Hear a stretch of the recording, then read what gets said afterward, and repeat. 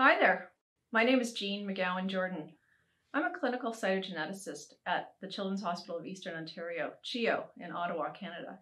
But I'm also the current editor of the Iscn and the chair of the Iscn Standing Committee.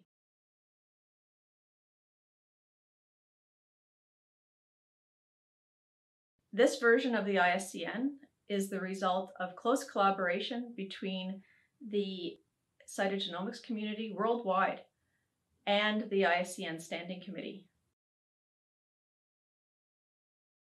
The Iscn Standing Committee is a group of professionals that are really engaged in this process, and we hope that the changes that we've made to the Iscn will help you in your work every day.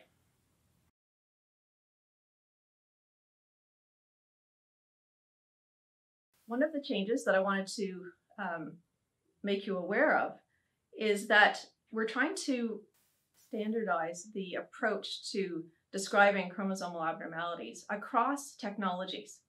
So to do this, we are changing the orientation, the way we look at chromosomes, from being with the perspective from the centromere to being from P-ter to Q-ter across technologies. So whether you're describing an abnormality that you've identified by banded chromosomes, FISH, microarray sequencing, everything will be with regard from P-ter to Q-ter, so along the genomic sequence. Another thing that we're trying to standardize is the description of chromosome abnormalities, so that we always start by describing abnormalities that affect sex chromosomes first, regardless of what technology was used to identify the abnormality. So whether you've identified a abnormality by sequencing, FISH, microarray, or banded chromosomes, those that affect sex chromosomes will always be presented first in the nomenclature. Another change that we've made is to introduce a new abbreviation to make it more clear that an abnormality has been inherited intact or as part of a derivative chromosome from a parent.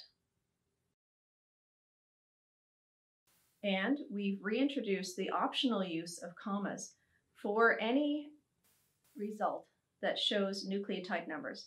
So you can use those commas to separate the thousands and millions, and that will make those long numbers a lot easier to read.